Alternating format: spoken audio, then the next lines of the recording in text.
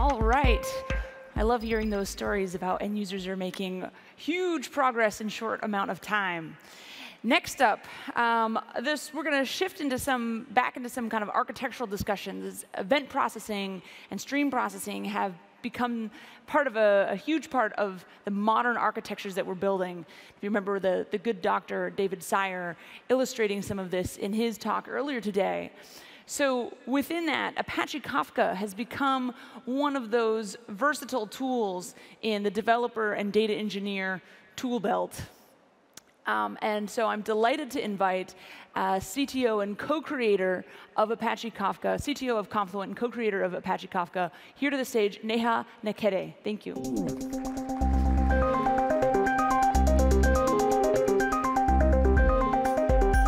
Oh, what about my open source selfie? Well, never mind. Hi, everyone. Welcome to SpringOne. I hope you're having a wonderful conference. Today, I'm going to talk about something that I'm incredibly excited about. This is something I think is missing from a lot of applications we build today. I think this is also something that Kafka has really enabled the vision for. I'm going to talk about events and how event-driven microservices are on the rise. I'll also share some practical applications that I've seen it enable in the industry. But first off, here's why this matters, right? James tweeted yesterday about a survey of more than 300 companies where it said that roughly 50% of all applications communicate using Apache Kafka. Those are the services that are likely event-driven microservices. So before I dive in further beyond that, can I get a quick show of hands of people who've heard of and use Apache Kafka? Well, that's about 85 to 90%. So I'll skip the what is Kafka part. And for those of you who thought I was talking about Franz Kafka, well, now is the time to take a quick nap and come back. And for those of you who don't know about Franz Kafka, I think you're the lucky ones. OK, so reasoning from first principles, what are digital businesses? Digital business is largely modeled in software and data, unlike people and processes. So in that sense, digital business is really a series of events and responses to those events. So what are some examples? When a credit card transaction happens, some software triggers its processing. When you request a ride, some software triggers its scheduling. When this happens, do that is a very natural form of thinking of what a digital business is. So events that cause actions in a business are really everywhere. So in that sense, a digital business can't just be modeled as static tables of state.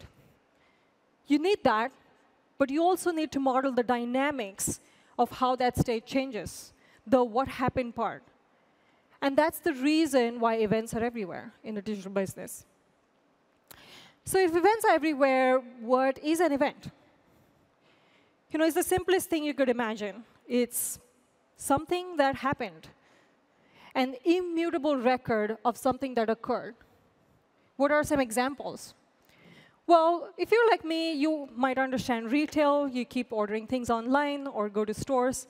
The events then at the heart of the operations of a retail business are sales of things and shipments of products. And the back end of retail is really just placing new orders. But in addition to placing those orders, it's doing many other important things. It's repricing products. Right? It's moving products from distribution centers to stores. It's raising an alert when there's some kind of slowdown in the whole supply chain. You can think of all those things as kind of stream processing that's happening in response to the core events, sales and shipments, that really form the foundation of a retail business. And events don't just occur in retail. As you can imagine, they occur everywhere else, too. Here are some examples, right? A sale, an invoice, a trade, some aspect of a customer experience. These are all events. But the world of events is actually much larger than this, and this is why they're so powerful. Events also capture changes in your application state. So If your application stores your state in a database, in a row in a database, if you change that row, then that's an event. So going from old value to new value, a change in state, is kind of a very fundamental thing for application development in an event-driven world. That's the idea that is powering application paradigms like event sourcing and CQRS, where you keep an event stream around. You decouple the reads from the writes. You scale them independently. Not only that, you can recreate the application stale, in a downstream application or after that application fails and comes back. The same notion that powers event sourcing is also fundamental to database replication and distributed systems, where you have this change log of events that can take a table, turn it into a stream, and replicate it downstream in a different system. In fact, the database commit log is essentially a series of change events to the database. And that's also what the database uses to recreate itself, to create a replica of itself. So this change log and this stream table duality is really at the heart of Kafka's design. It allows you to do stream processing on a source of truth event log. You can look at this picture. You can replace the left side of the picture and replace the database with your application. You can replace the right side of this picture with pretty much anything else. It could be an Elastic Index, a Cassandra store, or just your application cache. That's how generalizable this idea is of event-driven microservices on top of Apache Kafka. So if you take a step back and think about this, events are also the most natural form in which data occurs. And the only reason why we waited and we wait until data lands in our data store is because the technology so far has trained us to think of data as a static store rather than as a continuously flowing stream of information. So the powerful idea I want to share here is that you can represent all your data as events. Events could be application information, it could be logs, it could be communication between your microservices, it could be change logs from your databases. This is what makes stream processing so powerful, is the idea that you can take data that occurs in all these different parts of your company and have a way of responding to them, have a way of transforming them. And that's what forms the foundation of event-driven applications. This is why events are so fundamental. They're really a universal language for continuously evolving data. So if events are so powerful, where are they? Events really haven't had a proper home in infrastructure. They don't occur in relational databases in any real way. They don't occur in RPC systems in any real way. They're implicit. They're somewhere in your code. They're hidden. You have to go look for them. But you often don't see an object that's named an event. This is in part what we're trying to solve with Kafka, is give events a real home within a business. But if you try to answer this question, like, why are events hidden? What does our infrastructure even give us today? It gives us these things. There have been tables, there are caches, there are applications. You have all these places where you can go store your state in. In fact, much of the logic in a database exists, so you think that the data isn't changing, but it really is underneath the covers. So the world of events and explicit representation of change has been missing. So if you were to make events more explicit, you really need to think about how they occur. Events take two forms. They occur as triggers, something that makes an application go do some work. So if I send a request to your HTTP service, it goes and does some work and sends me back a response. That's essentially a trigger. But events also act as data. So if you keep an event stream around, like you can in Apache Kafka, you can actually process things on it. You can compute things. It could be aggregates. It could be just transformations. Or it could be just that you store it in a downstream system in real time. So as an example, let's say I have my retail application. On the left, it posts some sales events that really carries this who bought what information. Let's say I have another microservice that takes those events, it joins it with the inventory table, and then it sends updated inventory counts as another stream. And finally, I have my last microservice. It reads the updated inventory count stream. And if that count drops below a certain level, it triggers reordering.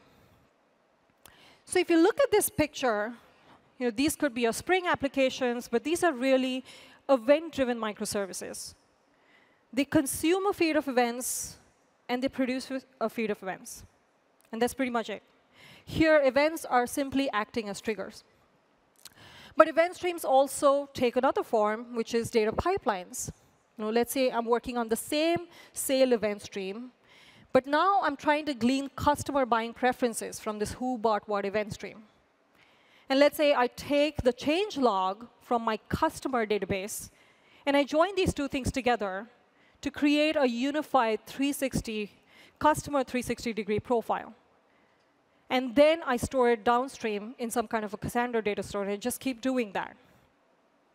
But notice in this example, this looks much less like a microservices, much more like a data transformation pipeline, like an ETL pipeline. But if you take a step back and think about it, both of these are equivalent. In both cases, I'm taking event streams, I'm joining with possible tables of data to create new streams of events.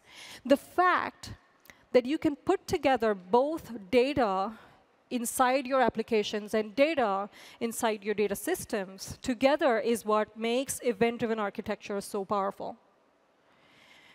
So the question is, well, where does the stream processing happen, and where do all these streams live? Well, streams live in a streaming platform. This is our vision for how modern digital businesses would be built, is that you have a central place where you can collect these streams, no matter where they occur, whether they're in microservices, different systems, whether they're originating in your application logs, and really have a central way of responding to events, of transforming them, of having to do all this in real time. But the fundamental thing also is, and this is why Kafka is so popular, and event-driven microservices is an upcoming trend, is that this is a very different way of thinking about communication in your business. Instead of me having to know everyone I need to go talk to, I just say, what happened in my part of the business? And then whichever applications, people that need to subscribe to it, they merely tap into the streaming platform, consume those events, and enable their applications. This scales so much better. You can decouple not only applications, you can decouple people, and it really, in some sense, turns the communication in your company inside out. Events used to be on the sidelines of a business. This is not a new concept. It has been around for decades, but now they're pushed to being front and center. And the reason for that is not just that it's a good idea and it decouples your microservices and real time is kind of a good thing. It's because the world has changed pretty significantly, and there are these pretty overarching trends that are driving digital businesses, causing events to be front and center. Whether it is move to microservices, it's the Internet of Things, it's the dominance of mobile, emergence of public cloud, rise of machine learning. All of these are part of the same Uber trend, which is digitization of business. This, more than everything, is driving the move to event-driven architectures and streaming platforms. And this is happening in the real world. Audi's connected car initiative is a great example of transforming a traditional industry like automotive to an event-driven business. They have this vision of being able to collect data from hundreds of sensors on the car's onboard processors and lean on this streaming backbone powered by Apache Kafka to be able to send it across different parts of their businesses, to power all sorts of things, from alerting drivers in real time about obstacles in the road, to enabling faster traffic systems across Germany, to even issuing repairs and reducing costs from repairs, all in real time. Not only is it happening in the automotive industry, but the banking industry is really transforming rapidly. Event-driven banking is a pretty big overarching trend. Royal Bank of Canada, they started with a simple project to move away from mainframes, but now they've put in a streaming platform to power their move to microservices and Spring applications that rely on a streaming backbone. And this has really done a bunch of things for the bank, including reducing anomaly detection time from weeks to seconds, and much more. So I want to leave you with the end state. Why would you do this, and what does an event-driven enterprise even look like? The possibilities are actually immense. In this state, everything happening in your business is an event. It's available instantly to all the applications in the company that need to process it. You have the ability to query data and respond to it as it arrives versus when it is too late. And all this is possible by also simplifying your data architecture, by deploying a single platform that replaces your mesh of different ETL tools by relying on this central streaming platform. Why does this matter here? It's because Spring and Kafka go really well together. If you really wanted to adopt this event-driven microservices paradigm, there are a few projects that you can leverage. Developers can take advantage of these Spring frameworks that integrate Kafka in the framework itself, including Spring Cloud Stream, Spring Kafka. Not only that, if you're struggling to deploy Apache Kafka, we're collaborating closely with Pivotal to enable this ability to deploy Kafka more easily on the Pivotal container service using the Confluent operator. This is really meant to automate provisioning of Kafka pods in minutes, being able to scale your Kafka clusters easily. Agreed that this matters only if you're relying on Kubernetes, but that's not the only way to use Kafka. If you want to use Kafka in other ways, you can use the Confluent platform. This program is available in early access, soon to go generally available. So if you'd like to sign up, you can follow that link, confluent.io/Kubernetes. And that's all I had here. If you'd like to learn more about how Spring and Kafka work together, you can go to Victor Gamov's talk later today. Thank you very much.